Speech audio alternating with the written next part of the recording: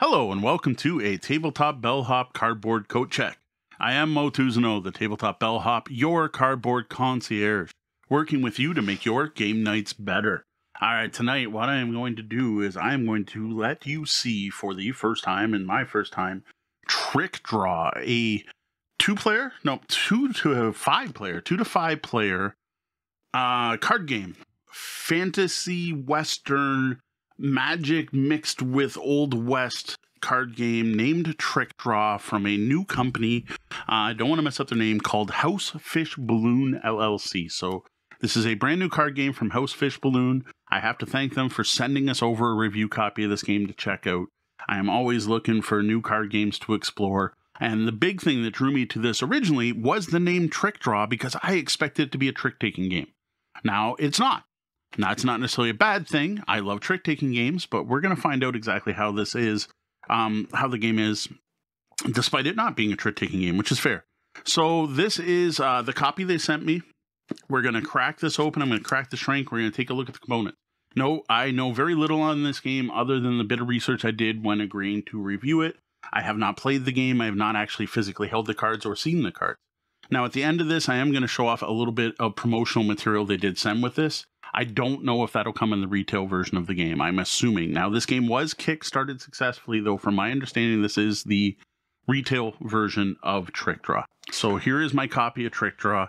Nice shiny box. First thing we're going to do here, though, is cut this shrink wrap off. I got to say, I am impressed by this box. So this is Trickdraw, a card game about magic flipping cowboys. It does say first edition on it, which is nice. It's got a list of what Trickdraw is, which I'm not going to read this out at this point. So what I dig is this style, this kind of cigar box style. I dig that. This is a magnetic flap on the front. So let's crack this open. Earn coins to unlock the treasure. We have the rulebook here. Not a lot of artwork on the cover, that's for sure, but a list of components. There is some booster packs, it says, so that's interesting. It's 2 to 5 players, 15-minute game, age 14 plus. Rules look pretty clear so far. I'm going to flip through these fairly quickly.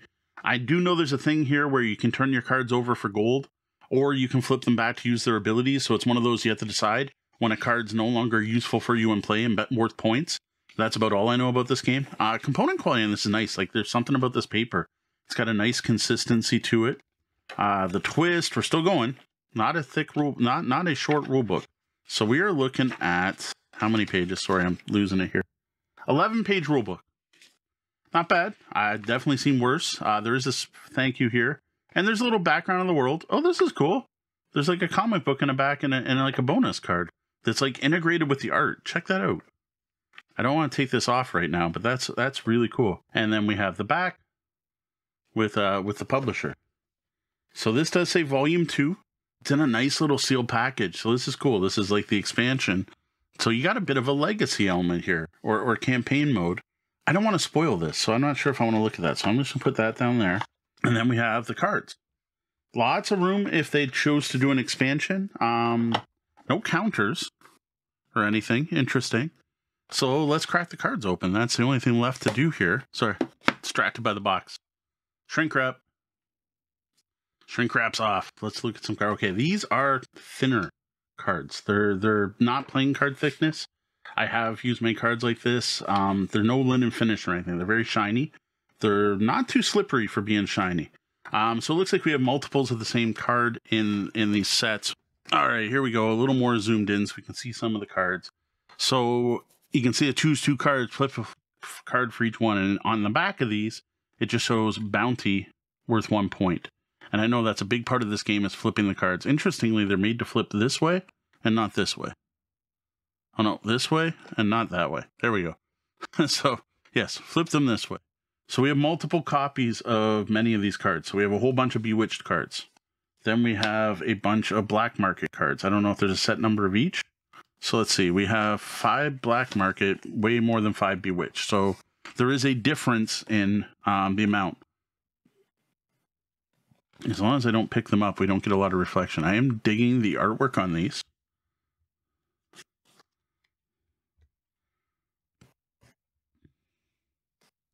Insurance fraud. I'm not going to read all of these or go through them. Just going to flip through local hero. Money Talks. Yeah, I really like the artwork on that one. Preparation. Did I get a preparation in with my Money Talks? Yeah, I did. I thought so. Just easier if I pick these up. Prophecy. Rally. The Army. Oh, I think we're into like rare ones or something here. Oh, these have like purple lightning bolts around them. I just know some of the earlier ones did too. So these, there's only one of each. The Army, the Key, the Temple. Oh, we saw the shiny gold version of the Temple. That was in the back of the book. The Treasure, Thieves Guild, Trick Draw. Discard one, steal a card in play. You may flip it. And Wrangle. So you have all the cards that come in Trick Draw, a non-trick-taking, non-collectible card game from House Fish Balloon. There you have it. All the cards that come in Trick Draw. First edition. Lots of room for expansion. Cards here. 2 to 5 players. Supposedly best at 3 or 4. There's also a little sealed deck here, Volume 2, which has something in it. I'm going to leave this for you to discover on your own, to quote the fantastic Rodney Smith. Curious to know what's in here, but I'm thinking we got to play the game before you get to it. Maybe there's something in here that tells you when to open this. Looks interesting. I like the card art, the card design. Cards, one of the big bonuses here, I got to say. I'll show it off again. Look how nice and large that text is. That is fantastic for people like me with aging eyes. Like, that's probably the most text on a card. Nice and big. No iconography. All of the rules appear to be on the cards. There shouldn't be any having to reference the rule book. So that's nice to see. This may be telling you that you need 10 coins to win a thing. Not sure. So that's it. No counters, no dice, nothing else. Just cards in a nice card box. There you have what you get with Trick Draw, a non-trick-taking card game, despite the name. It's the one thing I don't like about this game already. It may be fantastic. I'm not trying to cut the game up. I like trick-taking games, and with a game called Trick Draw, I expect trick-taking. But we'll see. This is a multiplayer card game all about putting your cards face up and eventually flipping over with points and using card combos and figuring out the best combination, which looks interesting, more so than I thought, because the significantly large stack of cards doesn't have as much variety as I was expecting. So that means it's going to be a lot less interaction, so trying to pull off those combos will be a lot more interesting. Really look forward to checking this one out.